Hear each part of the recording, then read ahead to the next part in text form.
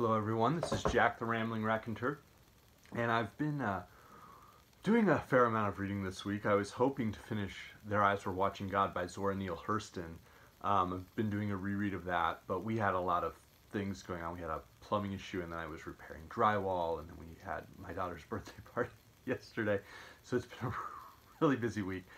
And I'm not quite finished with Their Eyes Were Watching God. That'll probably be a video I'm putting up this coming week. But I did, while allowing drywall putty to dry, or allowing paint to dry so I could throw on a second coat. Lots of exciting things happening in my house. I did jump in and read some more short stories, and I think I showed this last weekend on the video, but I picked up a big volume of Guy de Maupassant short stories that I've been digging into and enjoying. He's an interesting writer. He's sort of I think I was introduced to him as sort of the French O. Henry, even though he wrote before O. Henry, so we'll call O. Henry the U.S. Maupassant. In the sense of stories like The Necklace. I don't want to really talk much about The Necklace. I don't particularly enjoy it. I think some of Maupassant's short stories, like O. Henry's, are built around this one tiny little twist where it's like, gotcha, on the final line or the final paragraph, and it's like, oh, mistaken identity, or we thought this, but here's what really happened. Like cheap dime mysteries that they're good for a quick thrill, and then you return to them and you know what's going on, and it's not even set up to tell you that it's going to happen. It's just sort of this like gotcha twist, and I don't particularly enjoy those, so I'm not going to talk about The Necklace. What I do want to talk about is I haven't decided what I'm going to call this one yet, if it's going to be 3 with Guy or 3 by Guy, but there's a group of 3 of his stories that were grouped together in a Max Ophüls film called Plaisir, or The Pleasure, and those are The Mask, Madame Tellier's Establishment, and The Model. And they reveal different aspects of Maupassant. So he has, of course, his sort of Parisian stories, his, I don't want to say Parisian nightlife stories, but some of them are. He also then has these incredibly beautiful pastoral stories, or stories set in the French countryside or along the coast of Normandy, or sort of small towns in Normandy. And I think those sometimes get missed out for the Parisian, high society or Parisian low society stories. He wrote hundreds of stories, and he covers so many different aspects of French society in the late 1800s. I really enjoy them. So I want to dig into those 3 stories. I'm not going to talk too much about The Model. I have just a general issue with it as a reader, as a human, not a fan. But The Mask. So The Mask is a really good example of how Maupassant can be so kinetic as a writer. And I want to just read and kind of give a little bit of a taste of what his stories can be like. There was a fancy dress ball at the Elysée Montmartre that evening to celebrate Mid-Lent, and the crowd was pouring into the brightly lit passage that led to the dance hall like water into a lock. The overwhelming clamor of the orchestra was bursting through the walls, and the roof like a musical storm, to spread throughout the neighborhood, arousing in the streets, and even in the depths of the nearby houses, that irresistible desire to jump about, keep warm, and have fun, which slumbers deep in the human animal. And then on the next page, to me, this is one of those things that's very, very hard to do as a writer. One of them who was performing, and talking about dancing, one of them who was performing in the most famous of the quadrilles, in place of a celebrated dancer, the handsome Song Agos, and doing his best to keep up with the indefatigable Arrêté de Veau, was executing some peculiar solo steps which the onlookers were greeting with ironic laughter. He was a thin man, dressed as a dandy, and wearing a handsome varnished mask, with a fair mustache and a curly wig. He looked rather like a wax dummy from the Musée Grévin, a curious caricature of the charming young man in the fashion plates, and he was dancing with an earnest but awkward energy, a comical frenzy. He seemed rusty in comparison with the others, as he tried to imitate their capers, as stiff and clumsy as a mongrel playing with greyhounds. Sarcastic cheers egged him on, and drunk with enthusiasm, he leaped about so frantically that all of a sudden, carried away by a wild rush, he ran straight at the wall of onlookers, which opened to let him through, then closed again around the dancer's motionless body, lying flat on his face. And so, if you've ever seen Moulin Rouge, or either the 50s one or the more recent one from the late 90s, you have that sense of what those dance halls can be like, with people just spinning and dancing. And Maupassant, on those first couple of pages, just absolutely captures what that was like to be there in that moment with that movement, and that is so hard to do. And he gives us this character's a glimpse at this character who's wearing a mask.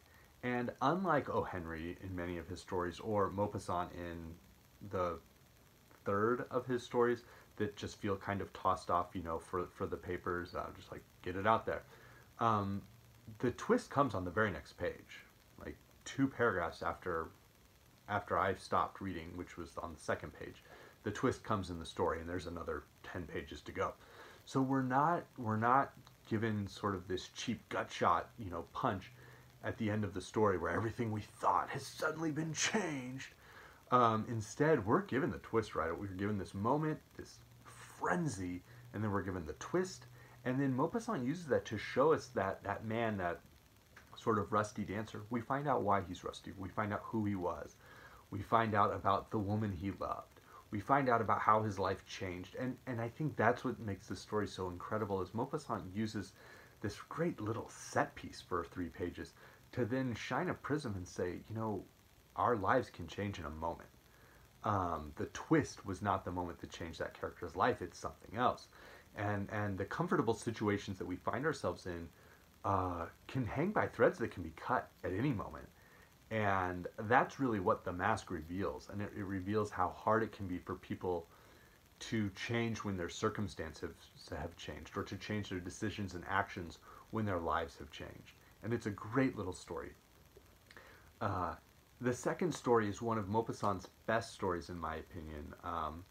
And it's a really fascinating story. So it's set in 3 different parts, and the first and last sort of bookend this long central piece. But the first and last parts show the same setting. So we're in a seaside town in Normandy, and it's a house of ill repute. I'm going to try and use that type of euphemism for the same censors Maupassant and Ophüls were worried about. There's a house of ill repute. Madame Tellier owns it and runs it. She's not the original owner of it. She's never worked in it, like, as a worker who rose up to build her own establishment.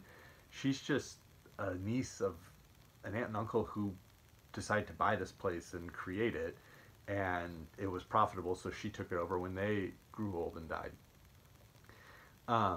The women who work there are described. None of them are necessarily conventionally beautiful women.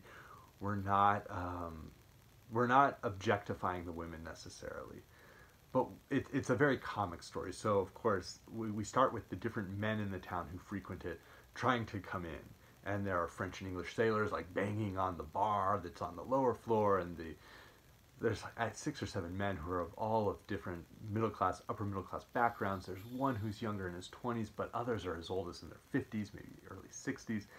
There's a former mayor. There's like an insurance man. I mean, they're just from all over the walks.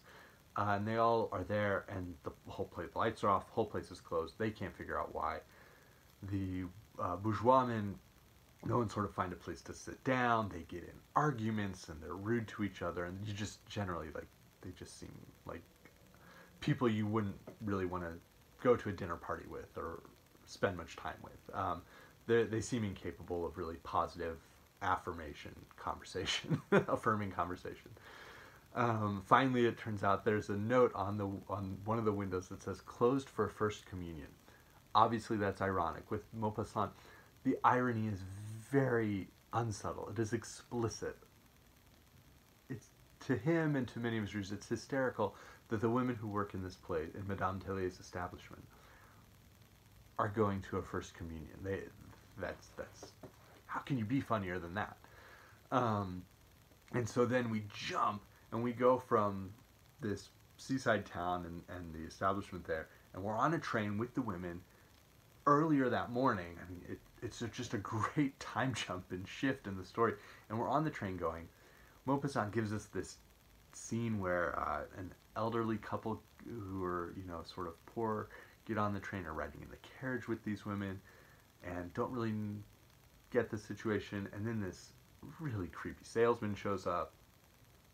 He's one of probably the two most unpleasant characters in the entire story. He's trying to sell these women garters.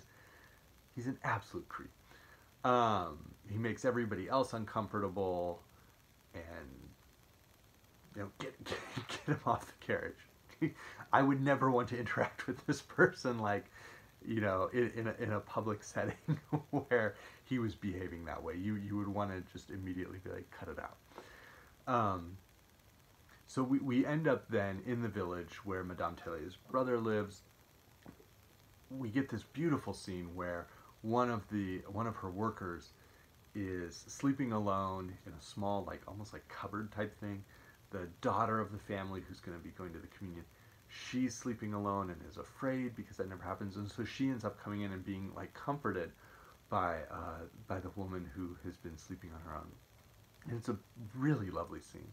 And then we go into the church, and we get what I think Maupassant intends as deep irony and sort of just this very cynical take. And as a reader, I don't have to join the cynical take. I can have my revisionist take on it. So they start the communion, and then this passage occurs. It was then that Rosa, one of the workers, her face buried in her hands, suddenly remembered her mother, the church in her village, and her own first communion. She felt as if she were living that day again, when she had been such a little girl, lost in her white dress, and she started to cry. At first she wept quietly, the tears welling slowly from her eyes, but then, as her memories crowded in on her and her emotion grew, she burst out sobbing, her throat swelling and her bosom heaving. She took out her handkerchief, wiped her eyes, dabbed at her nose and mouth to stifle her cries, but all in vain. A sort of groan came from her throat, answered by two other deep, heart-rending sighs for her two neighbors, Louise and Flora, overcome by similar memories of a distant past, were also moaning and weeping floods of tears, as tears are contagious.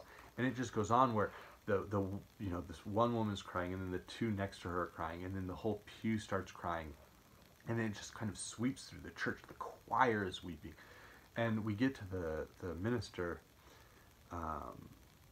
Suddenly, a kind of madness seemed to sweep the church, a noise like that of a frenzied crowd, a storm of sobs and muffled cries. It passed like one of those gusts of wind which bend the trees in a forest, and the priest, standing motionless with a wafer in his hand, paralyzed by emotion, said to himself, "This is God in our midst, manifesting his presence, descending upon his kneeling people in answer to my voice."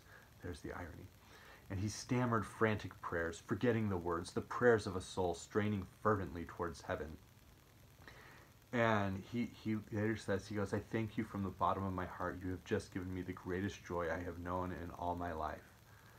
And it's astonishing how it's clearly meant to be ironic that the women who work in Madame Tellier's establishment start weeping, and then the whole church weeps, and the priest thinks that it's, God responding to his priestly invocation, and it's evident that that's not what has stimulated any of this emotion. But it's a very beautiful scene to be taken into the mind of a character, and to reveal all of that. The story then closes with the women going back to the establishment, the men finding out that it's back open and rushing to be over there, and we see that the characters really have not necessarily changed, but for 1 hour, in a sense, there's this glorious moment where they're all feeling the same emotion. Their different perspectives all sort of like center together like the center of a spider's web, and there's just this great moment within it before they then go off to their separate walks of life without necessarily being changed by the moment. And it doesn't make the moment any less beautiful. The final story is The Model, and not a huge fan of it. It involves Maupassant as a narrator, basically, like as Maupassant. It's just telling this story to a friend when they see an artist walking, along the seaside there. But as a story, I don't think it holds up quite well. it involves characters who think they've fallen out of love, but they haven't. It's not that love has soured. They were never in love. They had a romance, and the romance soured, but they never truly loved each other, in my opinion. It wasn't a love that soured. And then that would be enough, that type of vignette. But what we end up with instead is a character who's trying to instigate self-harm, and another character who's overcome.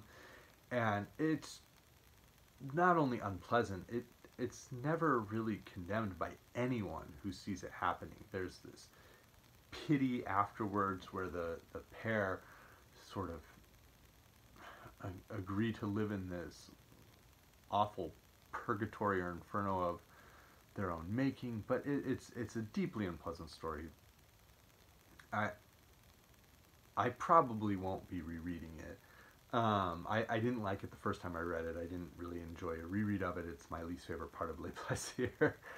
And really, it's just because of the subject matter is not something I want to be revisiting.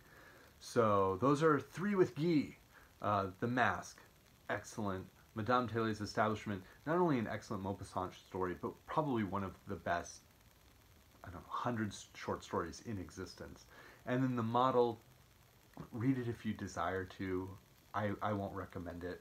But I'll be back very soon, hopefully with an update on Zora Neale Hurston's Their Eyes Were Watching God. So thank you, BookTube.